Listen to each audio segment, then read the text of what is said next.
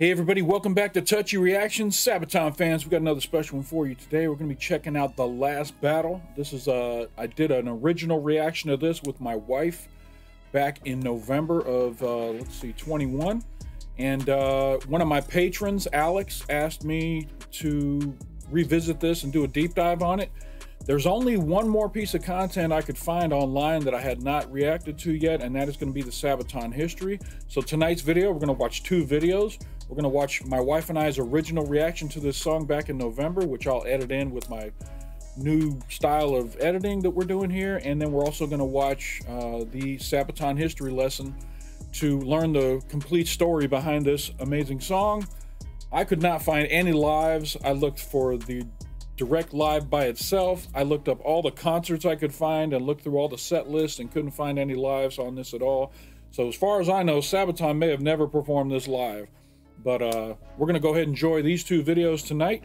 And without further ado, let's go ahead and jump back in time into the Go Back machine. We're going to go all the way back to November of 2021, where me and Cindy sat down for the first time to listen to the song The Last Battle. Here we go. Let's do this. You ready? Yep. All right, here we go. The Last Battle. The Last Battle.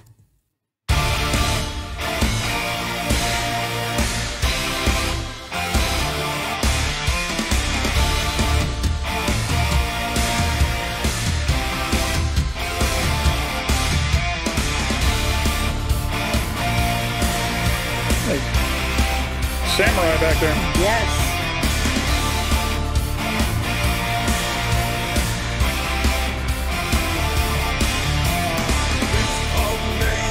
Just around the corner, 1945, the furious rains at its end. Taking up the gates as the Essex open fire. There's no time to waste, the final battle's begun. After the downfall, the castle besieged, facing the Nazis, awaiting ready. Daniel and Lee and their men set the prisoners free. And it's the end of the line on the final journey.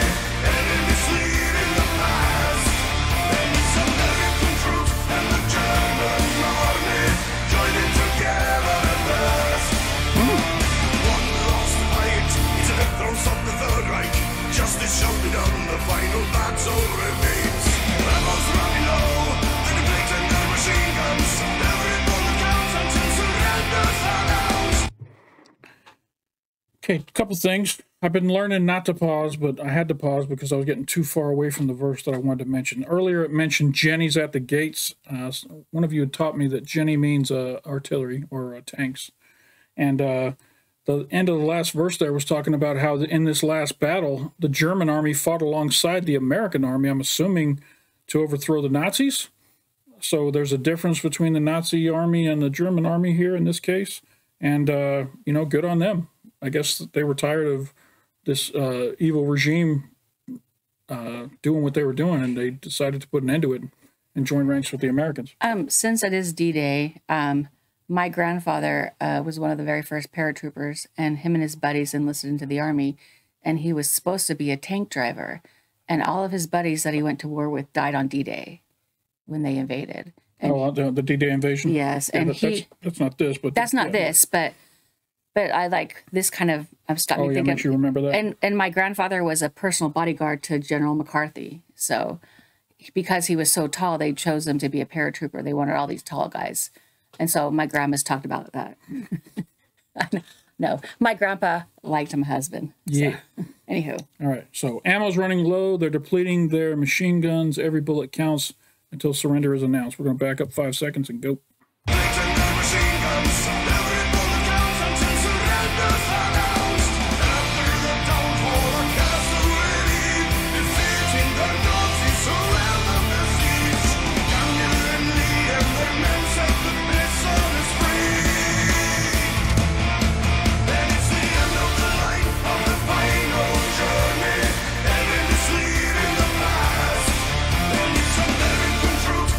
German army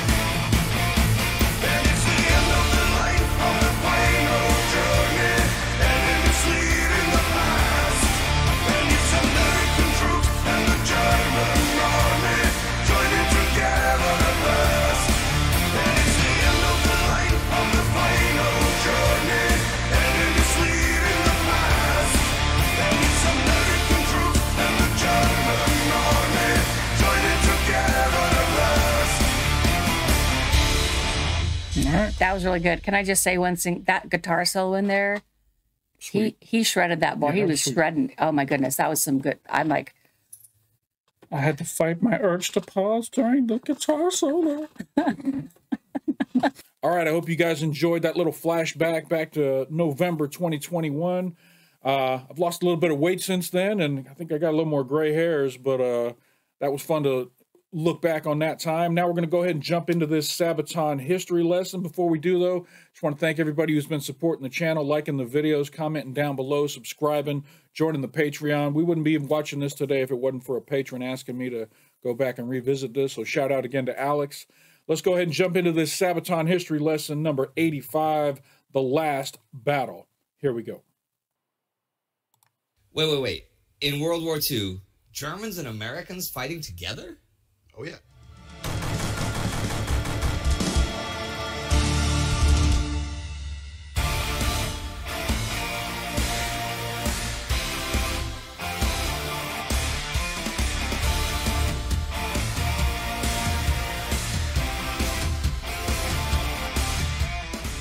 During the beginning of the end for the Third Reich in World War II, the Allies planned the invasion of the German homeland.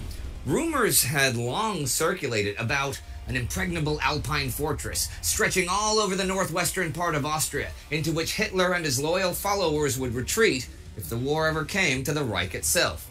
The Allies were concerned about deep underground bunkers blasted into the high mountains which could stockpile guns and supplies. Such a fortress could prolong the war for several months. Most of their fears were, of course, unfounded. But deep within northern Tyrol, there actually stood such an old fortress. Schloss Itter had been a medieval castle. Its foundations can be traced back to the 13th century. Over the centuries, the castle had fallen into ruin until it was rebuilt in the 19th century. In 1943, it had been seized by the SS and incorporated into the Dachau concentration camp system. The old fairy tale-like castle became a prison for high-profile prisoners. Some of France's most influential politicians and generals like Edouard Daladier, Maurice Gamelin, Michel Clemenceau, and Paul Reynaud were even held there. By the end of April 1945, the noose was tightening around the Germans. The Red Army marched deep into Hungary from the east. German forces had surrendered in Italy to the south, and the Western Allies advanced towards Tyrol from the west. What was left of the shattered remnants of the German army flooded back into Austria, and Tyrol grew full of the last die-hard Wehrmacht and Waffen-SS troops, whose mere presence would keep many other soldiers from surrendering.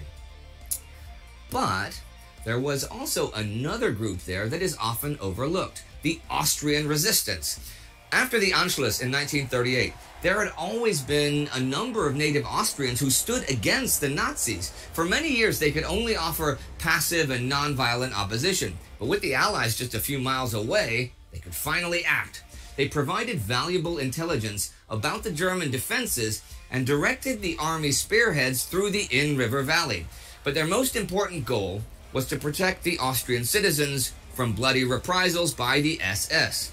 Already people were hanging white flags and Austrian flags out from their windows, and the SS did not hesitate to open fire on these defeatists. The mood inside Castle Itter was dark. The French VIPs, very important prisoners, feared that the SS guards would rather execute them than release them to the Allies. But then on May the 4th, after the last commander of Dachau shot himself in his quarters and the SS officer in charge took that as his cue to disappear, the castle was suddenly empty. Reynaud and Clemenceau took a stroll out of the castle gates and into Itter village, but quickly turned around. The roads were still full of patrolling SS troops, setting up roadblocks and machine gun posts. Back in the castle, the French VIPs discussed their situation. It was clear that they were still trapped, and that it probably wouldn't be long until the SS reminded itself of their existence. So they came up with a plan. First, they would sew together a French tricolor banner and hang it from the inner walls to alert Allied aircraft to their presence. Next, they would get in contact with a rather unlikely member of the Austrian underground resistance. SS Captain Kurt Siegfried Schrader could have played the stereotypical Nazi villain in a Tarantino movie. Highly decorated, he had served as a bodyguard in Hitler's headquarters. After being badly wounded in desperate fighting in France, he broke with the Fuhrer and defected to the resistance. Schrader promised to help, but he knew that his authority could only buy them some time. If any higher-ups in the SS decided to storm the keep and kill everyone inside, his rank could not prevent it. All agreed that only the quick arrival of the U.S. Army would save their lives. Wow, so they were fortunate enough to have someone higher ranking in the German SS willing to help them, but they're going to need the U.S.'s help. That's crazy. That's crazy. Very risky too, because if the wrong people don't realize that he's on the good side of this particular situation, then he might get killed by friendlies. So you got to tread lightly there. Just around the corner, 1945, the furious rains had its end. Checking out the gates, as the SS open fire.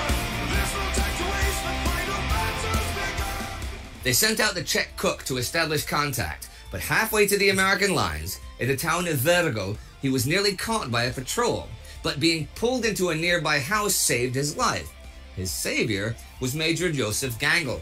Gangl was a career soldier in the Wehrmacht since 1935. From the war's beginning to Stalingrad, Normandy, and Bastogne, Gangl had seen everything, but he too had returned a disillusioned man, and like Schrader, chose to betray his oath to the Nazis. Now, we don't quite know how such decorated soldiers gained the trust of the resistance, but at the moment, it mattered little. Gangl and the Czech cook set out to find the Americans. I'm guessing the way that they earned the loyalty of the resistance was by giving them data or information, actionable information that proved eventually to be true, and that's how they proved their loyalty, kind of thing. That'd be the only thing I could think of. You give us some intel that we can use, and if it's good intel, then we'll trust you, kind of thing, you know. Driving just a few miles cross-country, they suddenly spotted several Sherman tanks in a small village. Slamming on the brakes, Gangl, still wearing his uniform, got out, hands in the air. He was led to the nearest U.S. officer, Captain John Carey Lee. After listening to their story, Lee radioed headquarters, and after a quick exchange, the 27-year-old former college football star from New York enthusiastically declared they were going on a rescue mission. Lee's unit was part of the 12th Armored Division, which now, after Hitler's death, was not quite as enthusiastic as their captain to risk their lives fighting die-hard Nazis in the final hours of the European war. Lee, however, was determined and set off with his ad hoc task force of 7 Shermans. His own tank, the Besotten Jenny, took the lead. At the next Jenny at the gates. river, however, only 4 of his tanks were able to cross a wooden bridge before it gave way. His force reduced, the column rumbled on. Arriving in Vergel, they were warmly received by the Austrian resistance and joined by a group of German soldiers loyal to Gangl. Although the Waffen-SS had left Vergel, Lee left 2 of his tanks behind to support the resistance in case they came back. The 2 remaining Shermans, Besotten Jenny and Boschbuster, moved on with the Germans in tow. Close to Itter village, they had to cross another bridge, which had already been wired with explosives. Lee ordered Boschbuster to stay behind and guard their only route back. Without further incident, Besotten Jenny and around a dozen American and German soldiers arrived at the castle gates. While the men went inside, Lee ordered Besotten Jenny to turn around to block the entrance. In the castle, perhaps one of the most unlikely scenes of the war took place. An American Army captain, a Waffen-SS officer, and a German Army major made a plan to defend French hostages from loyal Nazis in a medieval Austrian castle. Wow. I know. Schrader reported seeing several Waffen-SS trucks moving around carrying anti-tank guns. Lee, knowing that American reinforcements were on their way, ordered the French prisoners to seek shelter in the keep while the soldiers took guard at the castle walls. They were only lightly armed with rifles and submachine guns, but the firepower of Besotten Jenny would give them a chance. Lee went to bed, but it would be a short night. At 4 a.m., he awoke to the sound of gunfire. A German MG-42 was firing at the gatehouse, and Jenny's .50 caliber was answering. Tracer rounds were flying through the dark as the men on the western wall suddenly spotted SS men carrying grappling hooks. The SS was clearly looking for a way in, but the fire from the defenders had spoiled their plans so far. Gangle, Schrader, and their Castle Krauts kept them at bay, firing from the upper floors while the Americans defended the gatehouse. Real quick side note, as soon as you mention grappling hooks, my brain takes me back to, about 10 years ago, Cindy and I really got into playing Battlefield 2.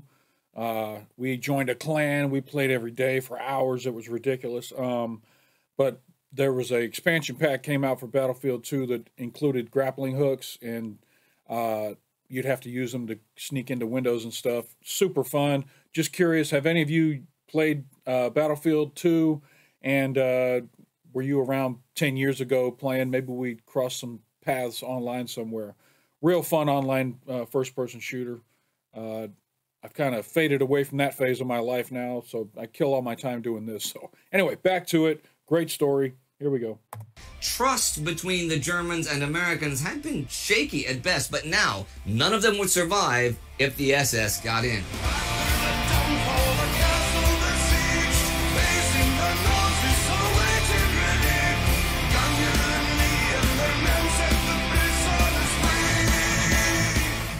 Shortly after 8:30, things got real.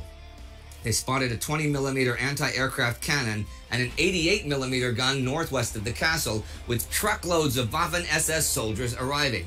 The first 88 shells smashed into the castle, and the whole structure shook.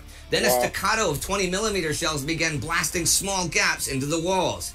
Things went from bad to worse. Besotten Jenny rocked violently backwards. Seeing fire spurting from the engine access grills, the crew jumped out of the burning Sherman tank just in time before a second anti-tank shell sealed its fate. Wow. With their chances of survival now so long, Jenny.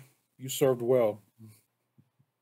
seriously reduced, the French VIPs took up arms and joined the defenders at the gatehouse. The elderly Reynaud, France's prime minister early in the war, fired his MP-40 through the open window, and Gangle ran over to help. But he didn't get far.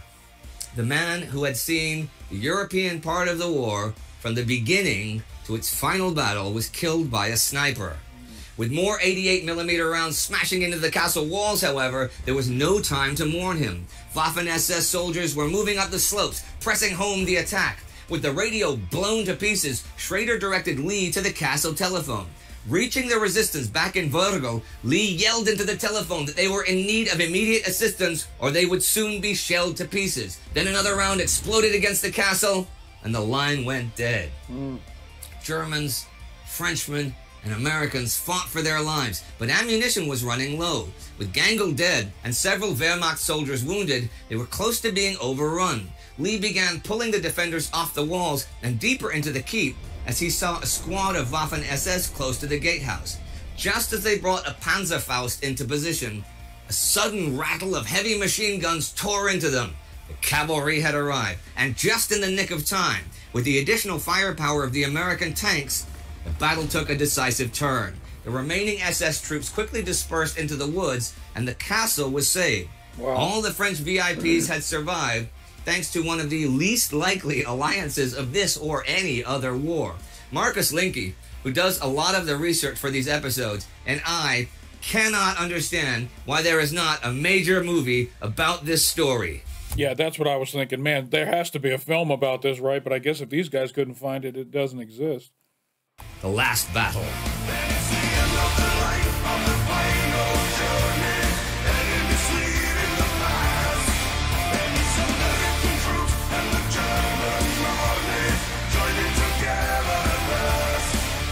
Wow. So I understand. I just got chills up my arms just thinking about all this. You know, just humanity, even though, you know, you've been fighting,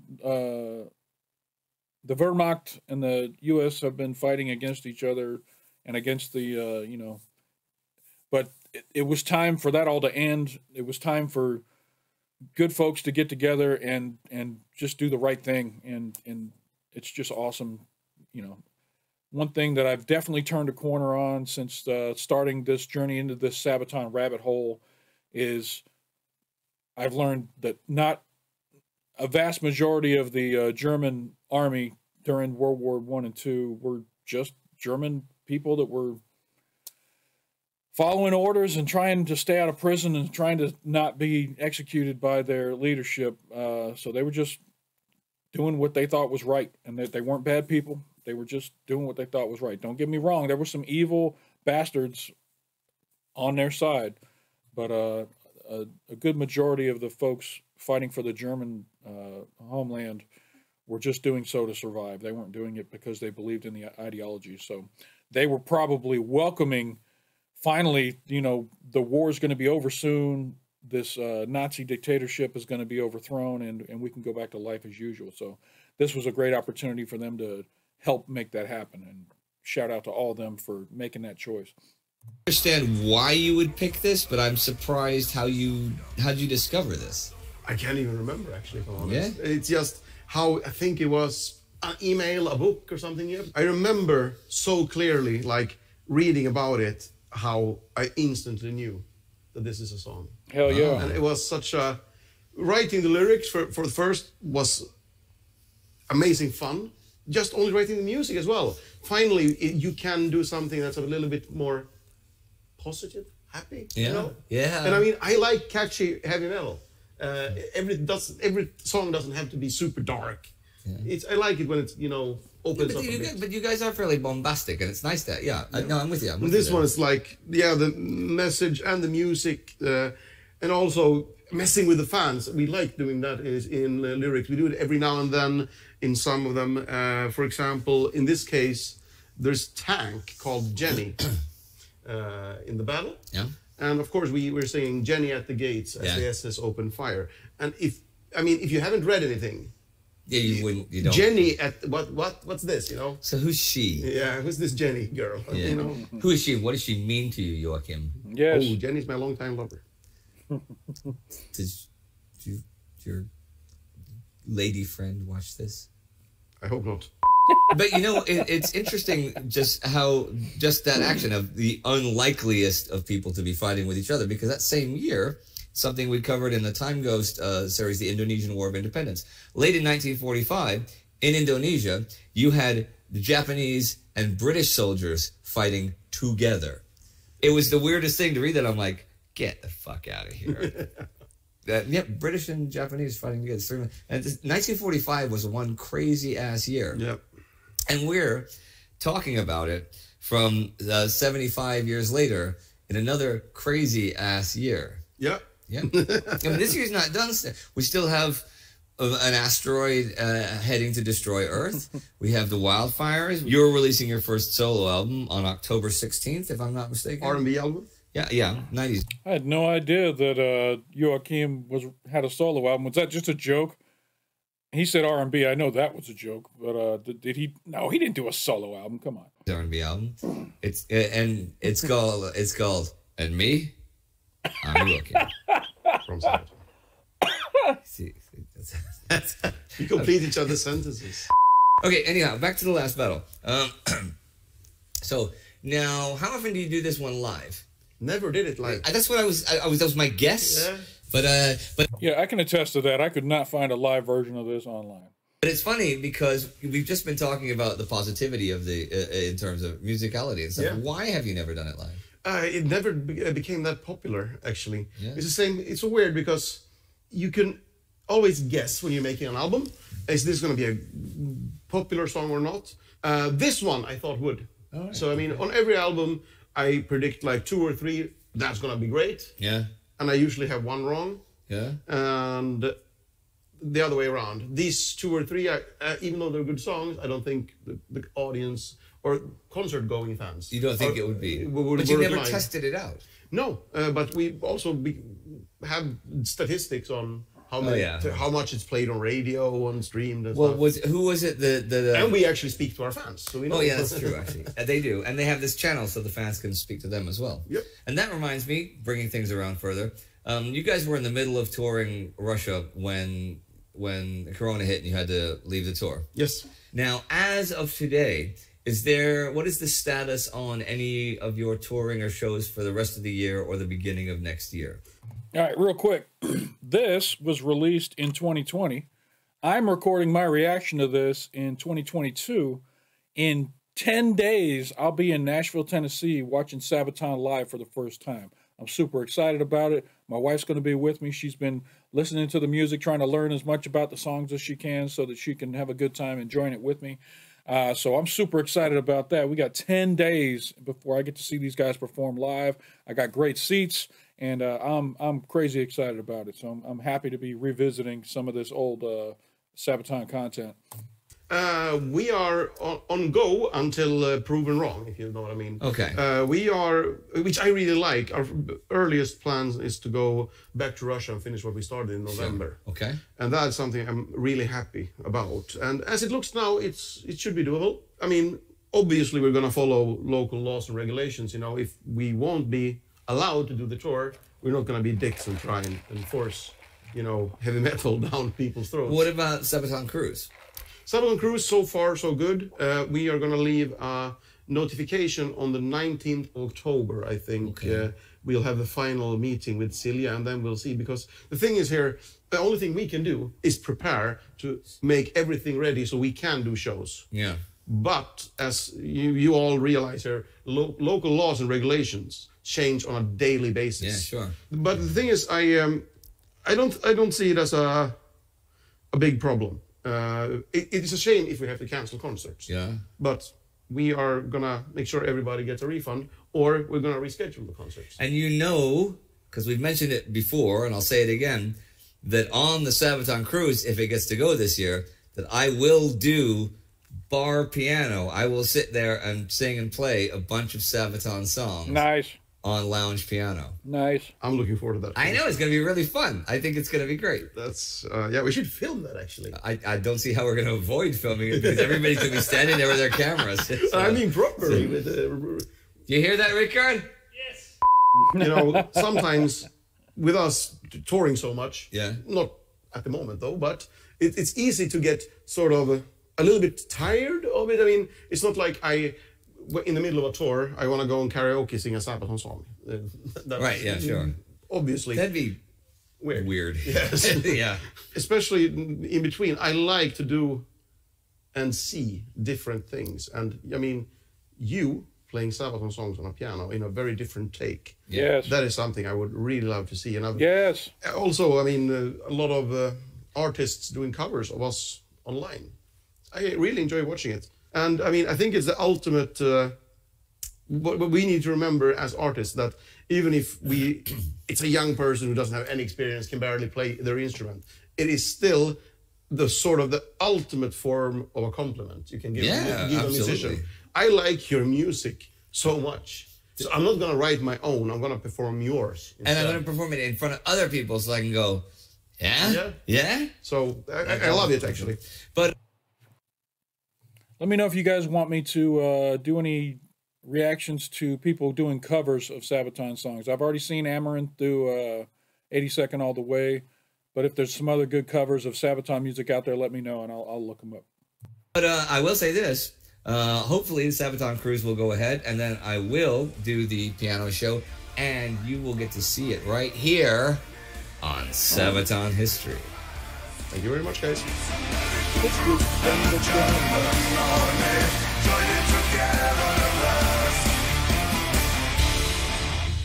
All right, everyone, you know the drill. You click, click, click, click. Get some subscriptions, check out Indy's other channels, become a Patreon. That's it. Get the fuck out of here.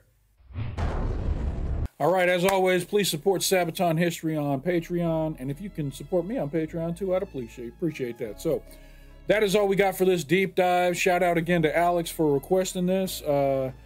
He's a very generous patron, and I'm happy I could come back and revisit this for him. I hope you guys enjoyed this reaction today. If you did, hit that like button down below. It doesn't hurt you at all. It makes me feel good when people like my videos. If you're not already subscribed to the channel, there's a big red button down below. Click on that. It'll turn gray, let you know you have subscribed. If you hit that bell off to the side, it'll let you know anytime I drop some new content over here at Touchy Reactions. As discussed, I have a Patreon. There's a link up in the corner. There's also a link down below if you'd like to join the Patreon. Come on over. If you join today, it'll automatically give you 30 days worth of content right away because I'm always 30 days ahead on Patreon. So thank you to all my patrons. And that is all I got for this reaction. So, hey, I appreciate you stopping by. And don't forget to come on back.